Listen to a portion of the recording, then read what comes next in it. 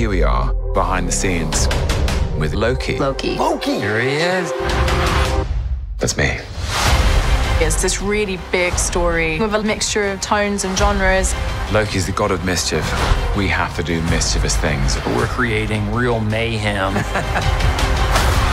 Bye. The TVA oversee the sacred timeline and keeps order. What if you take a character who represents chaos and you put him in that world? You can trust me.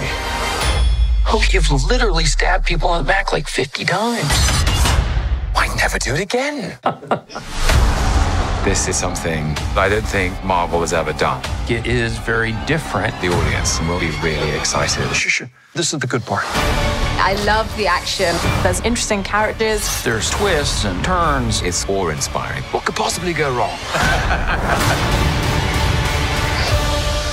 What did you expect?